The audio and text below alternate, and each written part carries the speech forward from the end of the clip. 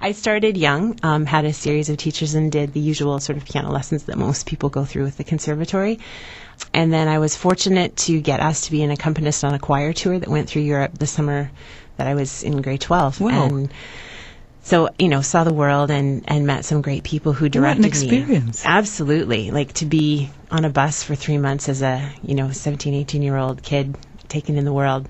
I think a lot of things that happened to me back then, if I was actually old enough to appreciate the depth of what I was learning, I would have been maybe better off. But there's something also to just blindly diving in and experiencing it, which is really what all of those first years were. So I went to the Grove School of Music in Los Angeles for a year, and I think that's really where the whole idea of a career in music started to take off for me. And it's just been something that has evolved out of that, and I've had some great opportunities and met some beautiful musicians, and I bounced around, some of the bigger centers for a while, and then decided I really love Vancouver Island. That's where I'm from, and there's a beautiful artistic culture there. Oh, yes. So I sort of made a choice to live somewhere where I could really enjoy living, and fortunately out of that there's been a lot of great music too. It's terrific to have a chance to talk to you today, and we're going to hear the title track, Road Back Home.